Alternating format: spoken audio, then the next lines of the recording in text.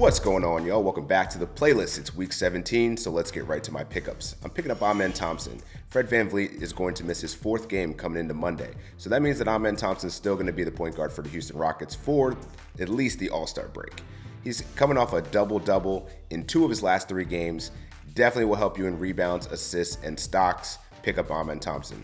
Also, Precious Achiuwa, if he's still out there, he's just under 50% roster, so if you see him in shallow leagues, get him. He is averaging the most minutes over the last 6 games in the NBA. So this guy can get you a double-double, you know what he can do on the stocks end, pick him up.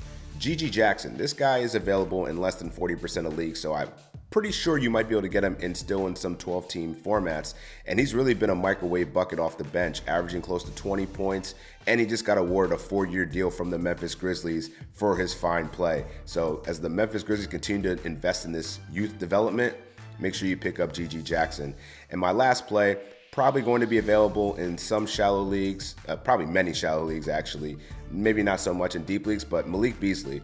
The Bucks play 3 games this week, and that's really important because playing that 3 out of the 4 days is going to be a huge scheduling advantage. You can pick up Beasley on Monday. You can get him for Monday, Tuesday, and Thursday. All lighter slate games that you can actually get somebody that can get you some points and threes. All right, so those are my pickups. Let's head over to the scheduled things you need to know. It's week 17. That means it's All-Star week. So this week the scoring period will last for a total of 2 weeks. So we're talking February 12th to February 25th. The problem is there's no counting reset for your transactions. So whatever transactions your league setting has, whether it be 4, 5, 7, etc., that's what you're going to have for the 2 weeks. So make sure that you use your streaming options wisely.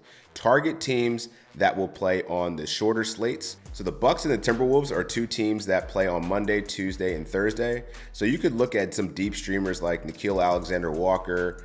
Maybe you want to go to Kyle Anderson. He hasn't been really good in fantasy, but this is a volume play here, especially in head-to-head leagues where you just want to get a couple more stats of production against your opponent. But Malik Beasley is definitely an option. Pat Connaughton is a guy that I would also be looking at and be interested in. But then there's also the teams that play on Tuesday and Thursday, which is the Blazers. So I would really be looking at Jabari Walker. He's a second-year player that's really coming on as of late. You know, he's put up double-doubles, has that potential, and this injury report for the Portland Trailblazers is getting pretty ugly right now. So as we approach that All-Star break, there's going to be a lot of teams that kind of need some rest for certain players. So I would look at Jabari Walker as a guy that could definitely help you in this week at a 1 transaction, get 2 games. So definitely something I would pursue. And in terms of teams to avoid, it's got to be the Oklahoma City Thunder. They only play 1 game this week, so they're not really going to be any help this week. So you can pretty much avoid them.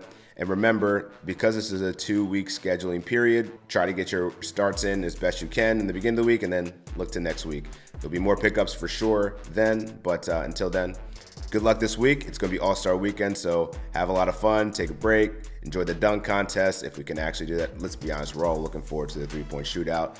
But yeah, I'll see you next week. Peace.